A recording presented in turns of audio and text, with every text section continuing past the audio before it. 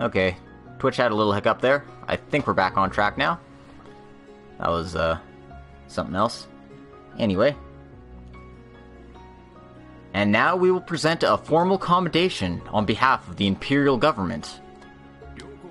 Both representatives, please come forth. Right. Yes.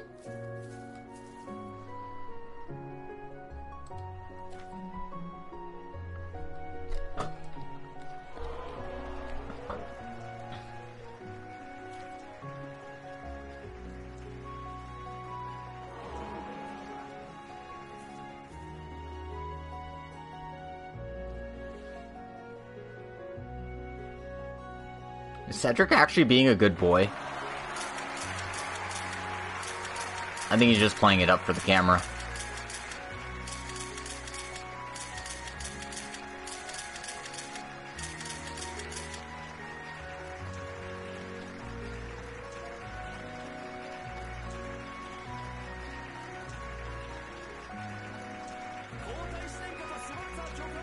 Can we have the Prince and Instructor Rean shake hands as well?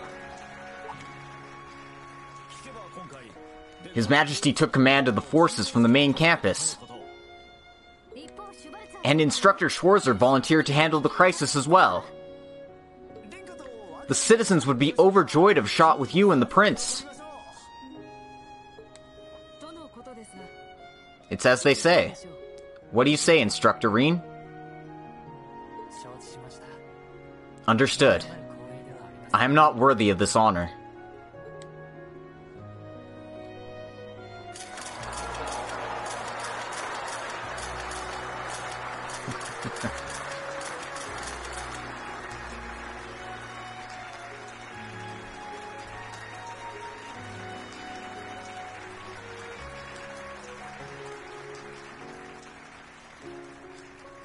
Oh, hi, Osborne. Hi, Lecter.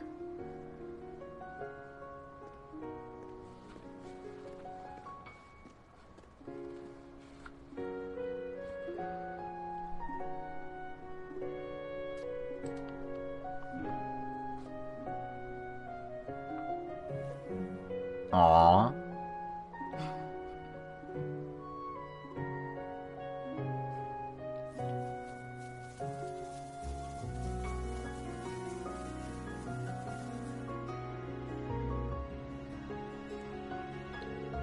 Even if there are differences between you, you're all one Thors. I believe that it's thanks to the goddess that you were called upon to become the principal of the branch school. It's an honor to hear that, sir. Thank you for all of your hard work, Major Irving. You were placed in a difficult position, but the exercises have certainly paid off. It's my pleasure. And, Randy, I can't thank you enough for all you do. They're paying me. You don't have to worry about it.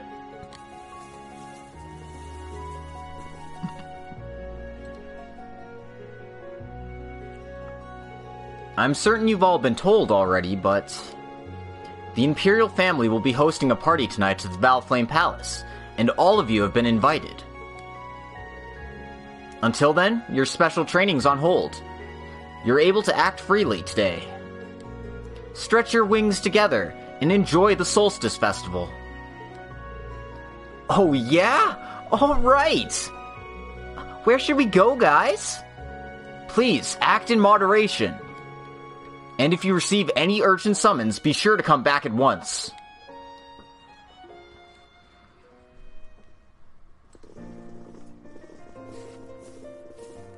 Oh hey, Tio's here too. I didn't see her with the rest. I regret not being able to thank you publicly for what you've actually accomplished. In addition to stopping the agents, you protected the city from an unprecedented disaster. I can't thank you enough.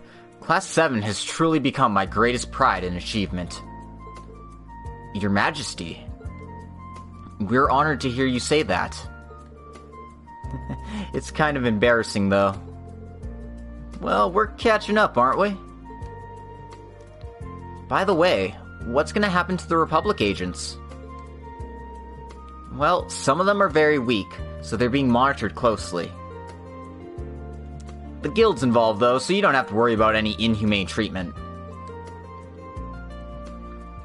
After political negotiations, it's likely that we'll require compulsory reparations. Well, despite all this, the worst possible outcome was avoided. Yes, though we must continue to be cautious. But I think it's fine to relax, at least for today. Please, enjoy the peace you've bought by protecting our city. Such kind words aren't necessary. I'm looking forward to it.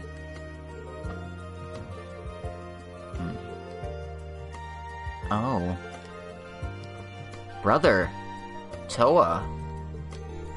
I know what they're feeling. We're well into our investigation of what happened to Angelica and George. And I promise to learn the truth behind the disappearance of the Azure Knight. But please, wait a bit longer, okay? Right. We're counting on you. Well, we'll be heading back now. That's true. I don't like places with tons of people anyway. Tita, Agate, have you got a nice date planned for today? Olivier? Oh, how wonderful. Oh, such youthful passion.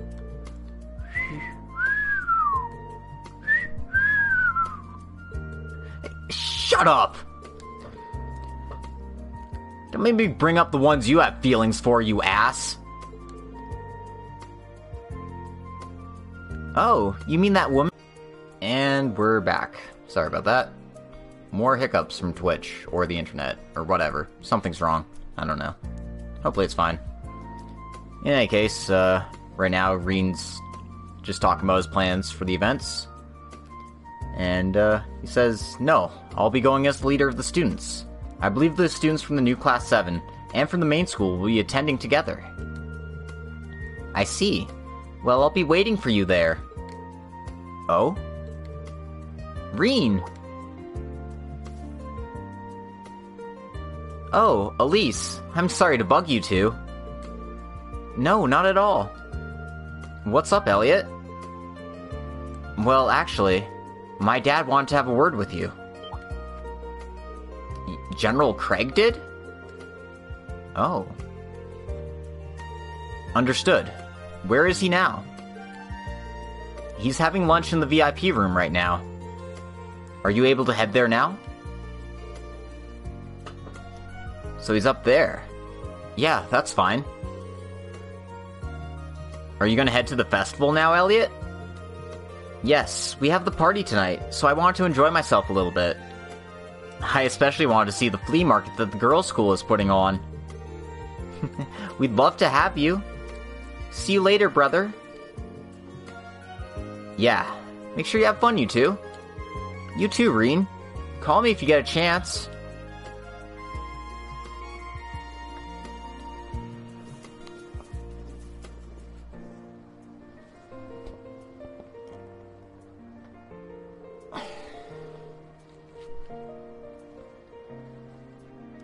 General Olaf Craig, commander of the 4th Armored Division, and Elliot's dad. He must want to talk to me about the Azure Knight. Or possibly...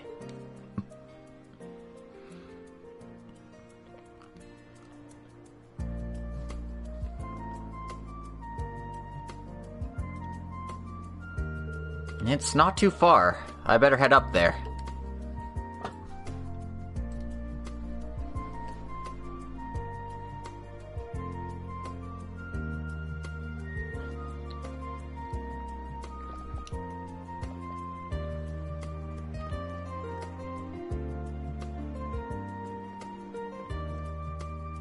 Alrighty then.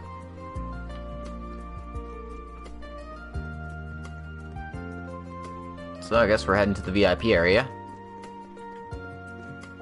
Oh, let's talk to Alan here. Hey, Rean, good work today. Alan, you're here too. Yep, thanks to the General, I got to see the award ceremony too. Class 7's always putting on a show. Are you looking forward to relaxing at the festival? Yeah, I'm planning to. How about you, Alan? You plan to do the same? Yep, I promised to meet Bridget after my shift. We're planning to go around the Garnier district and Mater Park together. Sounds like a perfect course for a date. I'm glad you two are doing well. It's all thanks to you guys, Rean. We didn't end up having to declare martial law. Yeah. So, is the general in this room? Yeah, I can notify him at any time. Are you ready to meet him now? Yes, please.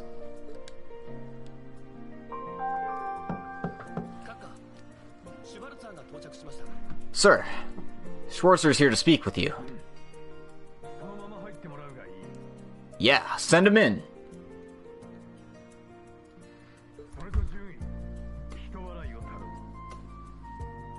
And ensure we aren't disturbed. Yes, understood. Please excuse me.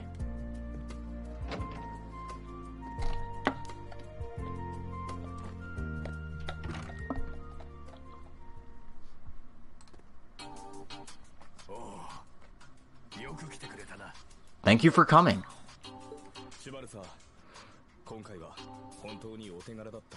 Schwarzer, you did good work. General Craig, it's good to see you again.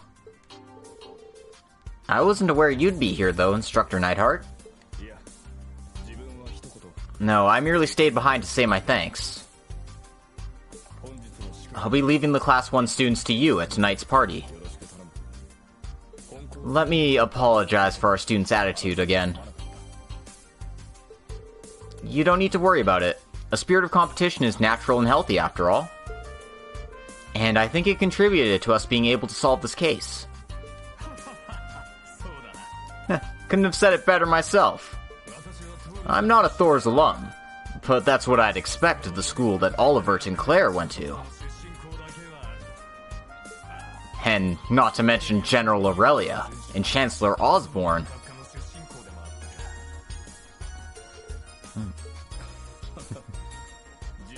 And my comrade Mueller went there too. If I didn't go to Thor's, I may not be who I am today. Yes, it truly is a once-in-a-lifetime thing. Including Elliot joining Thor's and ending up in your class. Yeah, that's very true.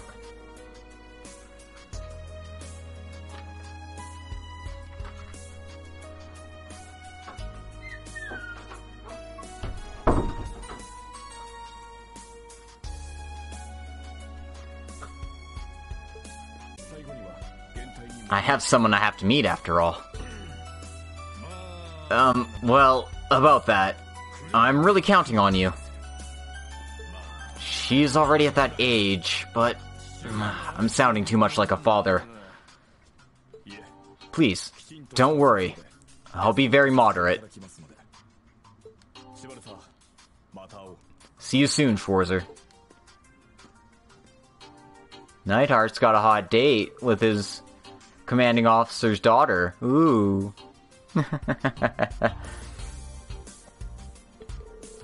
Wait, is he with Elliot's sister?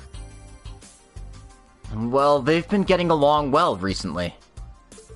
I heard that they're planning on spending the festival together. Wow, that's great. I've been helped so much by Neidhart and Fiona. Well, nothing's decided yet. I don't want my Fiona to get married so soon. She's only 24. Then again, Neidhart's my subordinate. I don't want to intrude, but I do have to think about this. I'm probably just as protective of Elise now that I think about it. Alright, let's get to the point. Have a seat. Excuse me.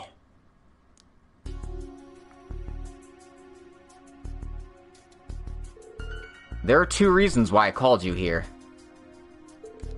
First of all, regarding the Azure Knight that we've been keeping at Garrelia Fortress. It indeed was noted as missing this morning. It's as I thought. If that unit has that spatial translocation function, our search range must extend to anywhere. But I figured we might learn something if we looked at the surveillance cameras in the hangar. We're waiting for that for now. Understood. Thanks for keeping me in the loop. And there's another thing. This is the main issue. I have a message from you from Principal Van Dyke.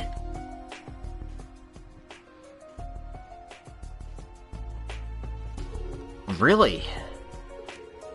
He is, after all, a former military general, and he was restored to the regular army after being the principal in Thor's. He was invited to tonight's party too, but he can't attend because he's too busy. In exchange, he asked me to convey a message to you. Is that right? If the Supreme Commander of the Army is too busy to come to the party... I think I know what you're thinking, but let's leave it at that for now. The General did go out of his way to offer his praise for Class VII. And he proposed that I discuss something with you. Regarding a person who was once the General's subordinate and is now my direct superior. The former General Gileath Osborne. Oh. I'm sure General Van Dyke knows about it already. Yes, he's been around Osborne ever since he joined the military, so of course he knows. I was always his subordinate, always chasing after his back. That's why I find myself with strange feelings after hearing from General Van Dyke. After all, I remembered the story of a black-haired boy with whom my Elliot became classmates with. Yeah.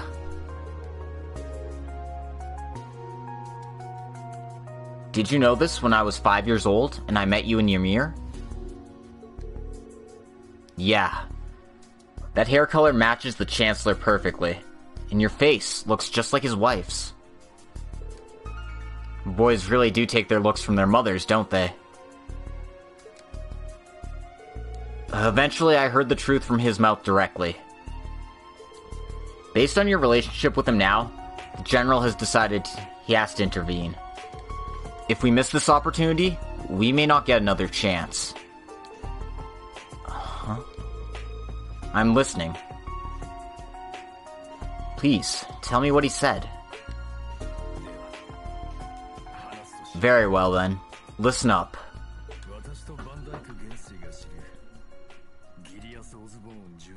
Regarding Gileath Osborne, the man the General and I know very well.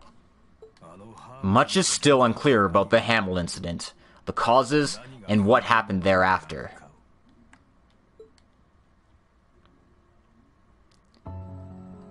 At that time, the army consisted of many commoners.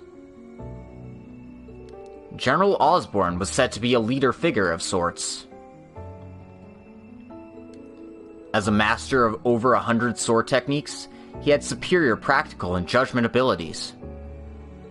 Everyone expected much of his future in the army.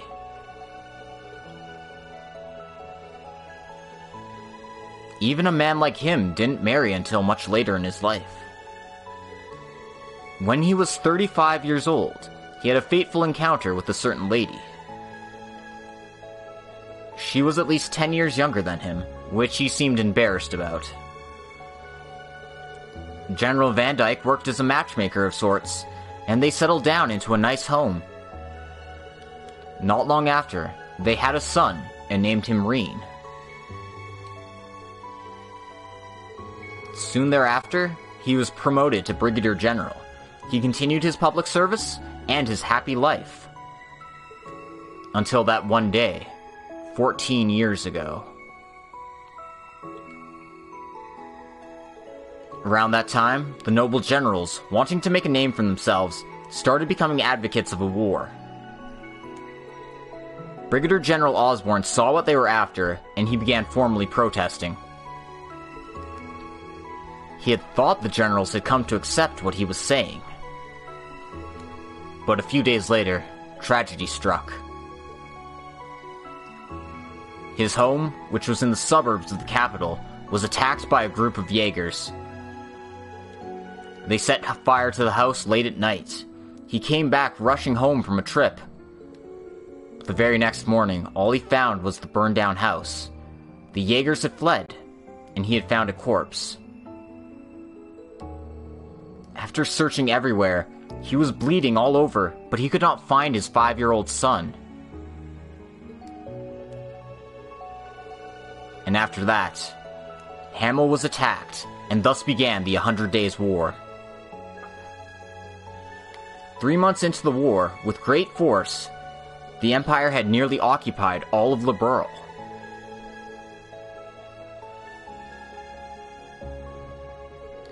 But thanks to the Queen's counterattack, eventually the noble forces were repelled, and the result was a stalemate.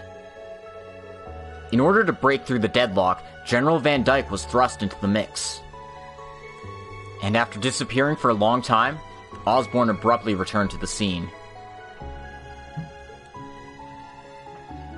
With General Van Dyke's authority, Brigadier General Osborne was entrusted with the full authority of the Hamel incident. And 10 days later, a ceasefire was agreed to with Liberl, bringing the 100 Days' War to an end. And 6 months later, the very same Brigadier General was elected as the very first commoner to become Prime Minister.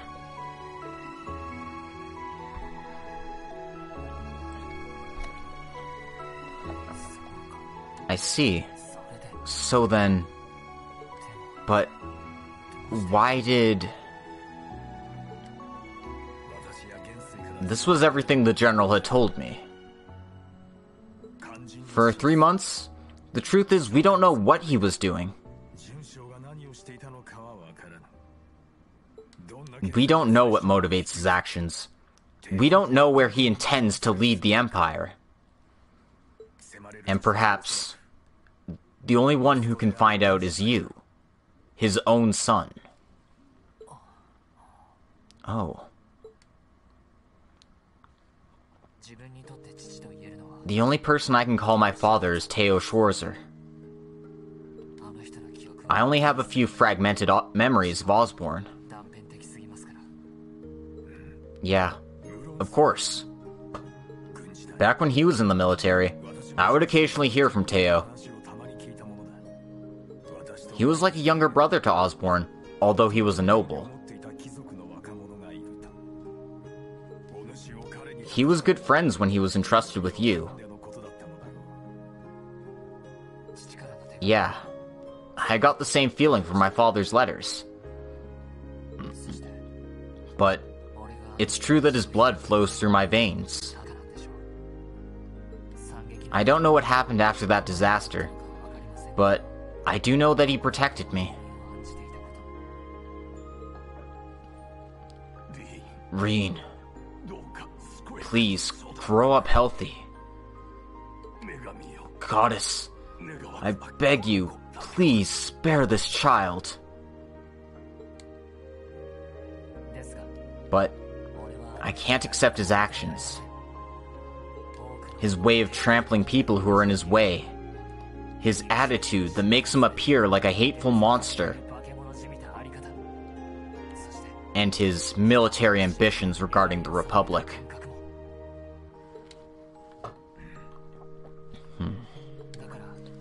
So, I think I'll confront him on that at least.